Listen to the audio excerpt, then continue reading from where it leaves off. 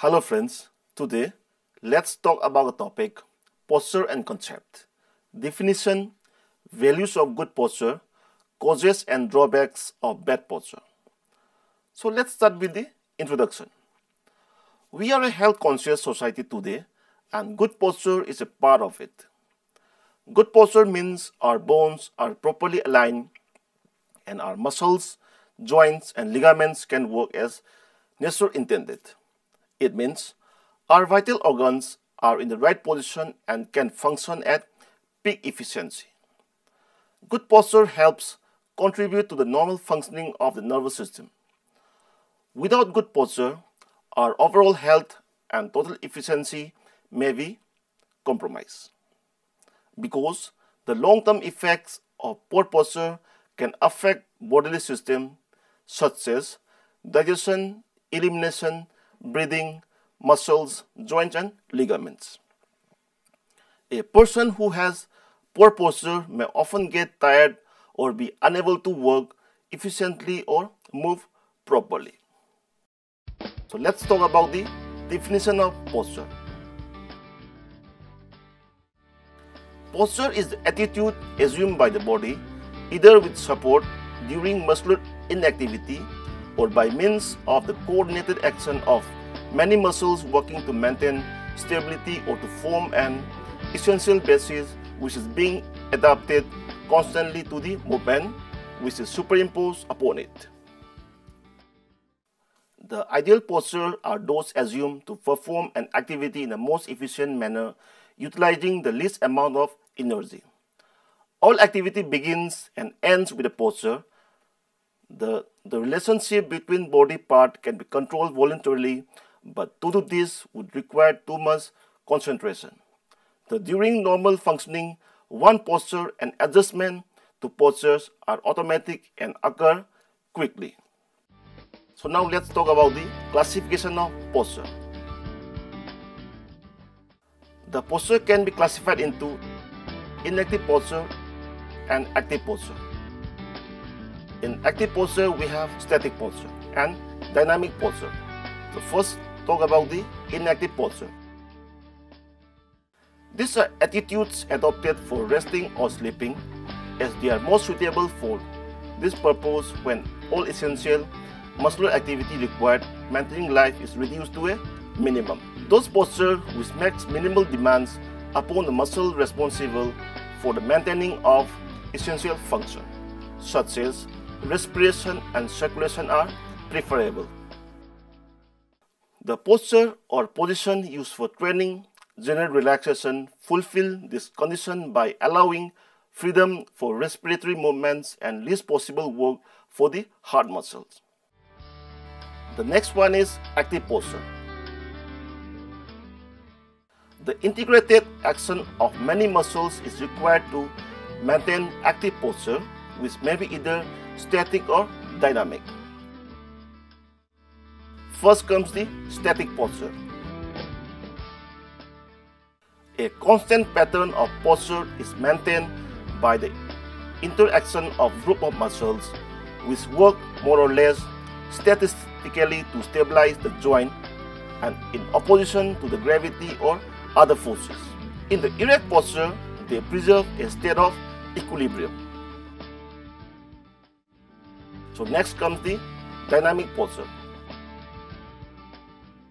This type of active posture is required to form an efficient basis for movement. The pattern of the movement is constantly modified and adjusted to meet the changing circumstances which arise as a result of demand. So here comes the mechanism of posture.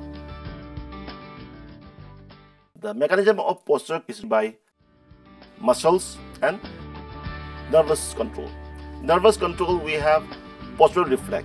In postural reflex, we have the muscle, the eye, the ear and the joint structure. First, the muscles. The intensity and distribution of the muscle work which is required for both static and dynamic posture varies considerably with the pattern of posture and the physical characteristic of the individual who assume it.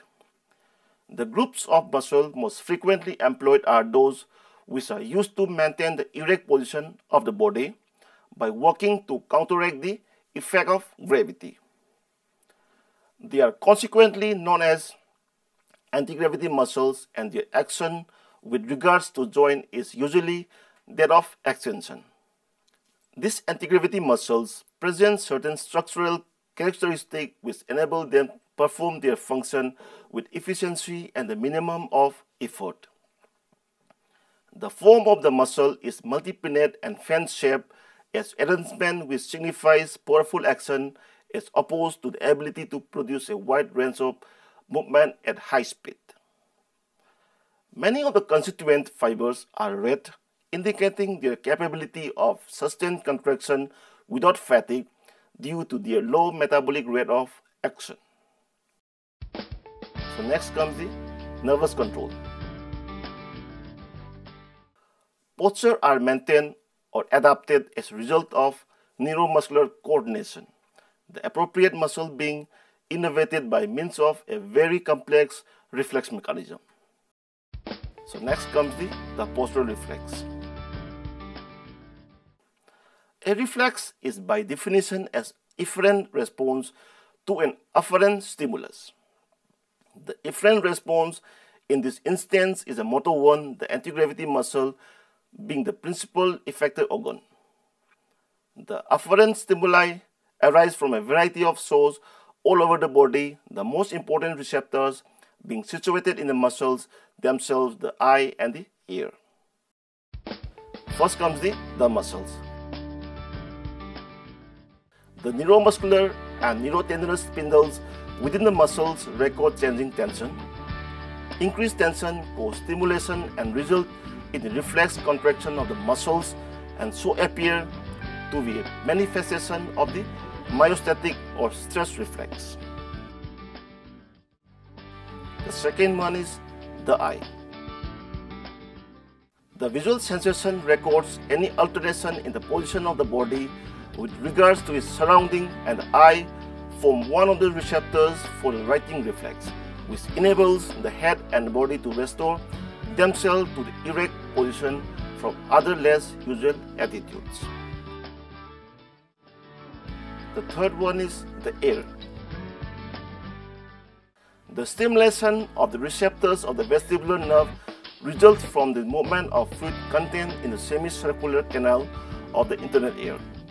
This canal lies in a different plane which is a right angle to both the others, and any movements of the head disturbs the fluid they contain and thus knowledge of the movement and the direction in which it takes place and recorded.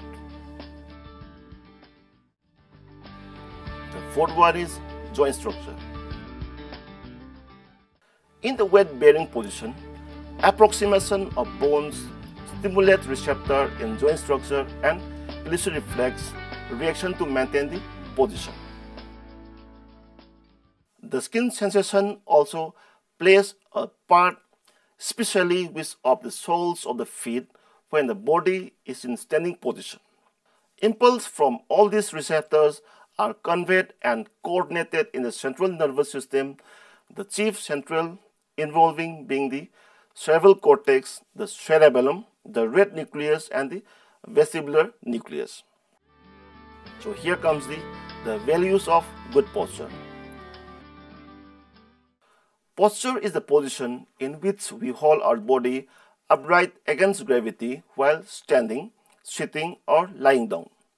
A good posture keeps bone and joint in the correct alignment so that muscles are being used properly. Helps decrease the abnormal wearing of joint surface and could result in arthritis. Decreases the stress on the ligament holding the joint of the spine together. Prevents the spine from becoming fixed in abnormal positions. Prevents fatigue because muscles are being used more efficiently, allowing the body to use less energy. Prevents strain or overuse problems. Prevents backache and muscular pain, and contributes to a good appearance. So here comes the definition of poor or bad posture. The postural dysfunction or poor posture is defined as when our spine is positioned in unnatural position in which the curves are emphasized and this result in the joint, muscles and vertebra being in stressful position. This prolonged poor positioning results in the build-up of pressure on these tissues. So next comes the causes of poor posture. The causes of faulty posture can be divided into two categories. One positional and second one structural. Positional causes of poor posture includes poor postural habits. For whatever reason, the individual does not maintain a correct posture. The psychological factor, especially self-esteem, normal developmental and degenerative process, pain leading to muscles guarding and avoidance posture, muscle imbalance, spasm or contraction, joint hypermobility or hypomobility, respiratory conditions, general weakness, excess weight, and loss of proprioception, the ability to perceive the position of our body, over-reliance on passive support from a non-ergonomic chairs. And second one, structural. The structural causes are basically permanent anatomical deformities that may not be amenable to correction by conservative treatments. However, some leg length inequalities and some ankle and foot issues can be corrected conservatively. So here comes the treatment of poor posture. Assessment and diagnosis of postural habits. Postural education and training. The manual therapy and soft tissue massage. Dry needling. Postural tapping. Electrotherapy. Joint mobilization.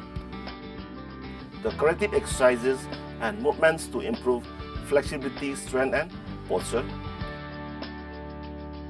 Activity modification advice. Advice regarding ergonomic workstation. Pilates exercises. So let's talk about the examination of posture. The examination should include the following. First one, observation of the patient as they sit and move about. Second one, spinal alignment.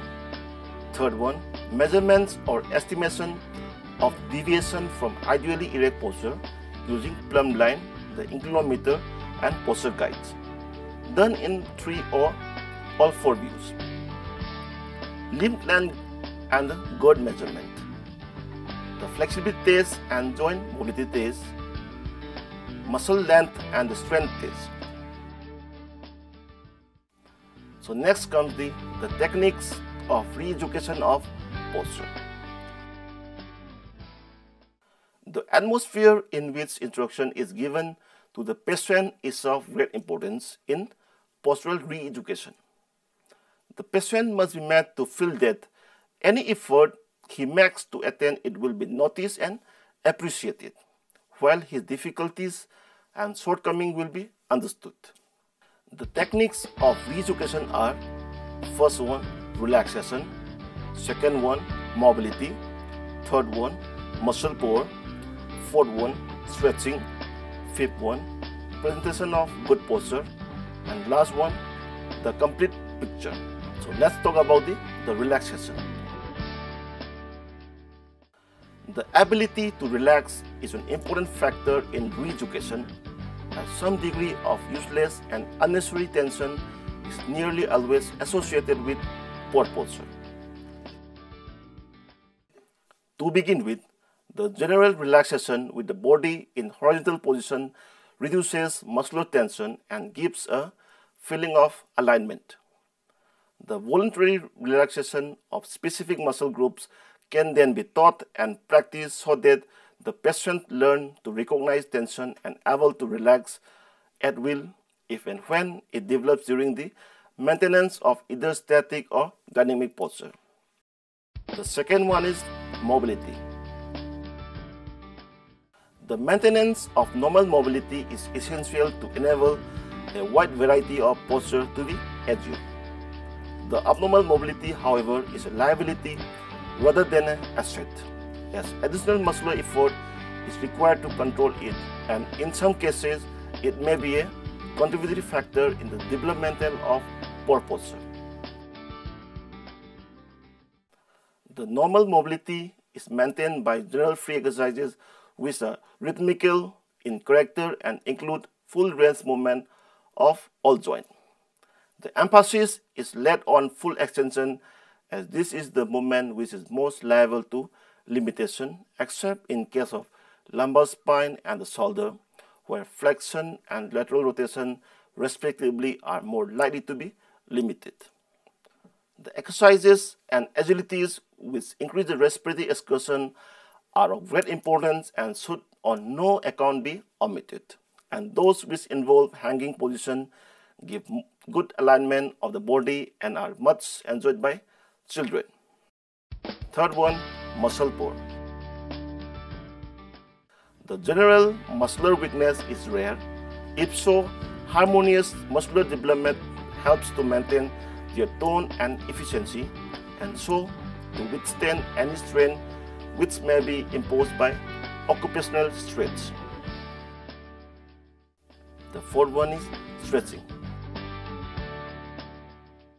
The shortened agonist muscle must be stretched before the antagonist muscles can be optimally exercised to increase their strength or vice versa. Depending on the condition, manipulation may also be required to release an accompanying joint fixation. Therefore, the manipulation should be added to the list of posture correction therapies. Fifth one, the presentation of a good posture.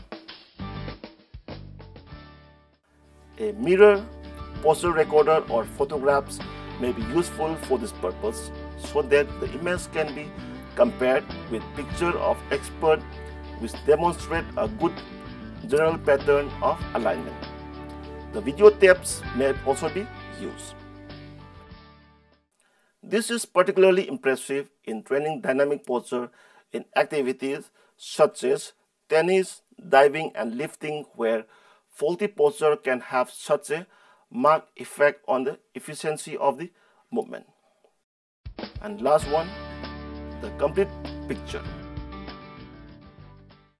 If the complete pattern of good posture does not emerge, it must be built up gradually and progressively from complete relaxation.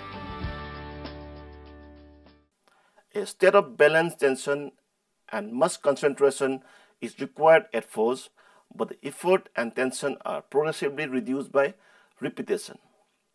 Provided there is sufficient repetition and precision so that the new pattern of posture becomes habituated and therefore no longer require voluntary control, as it is maintained by a conditional reflex which is a part of the postural reflex. So here comes the conclusion of today's topic. We often hear that good posture is essential for good health. Normally, we do not consciously maintain normal posture. Instead, certain muscles do it for us, and we do not even have to think about it. Good posture helps us stand, walk, sit, and lie in the position that place the least strain on supporting muscles and ligaments during movement and weight-bearing activities. Whereas, poor posture can lead to excessive strain on our postural muscles when held in certain position for long period of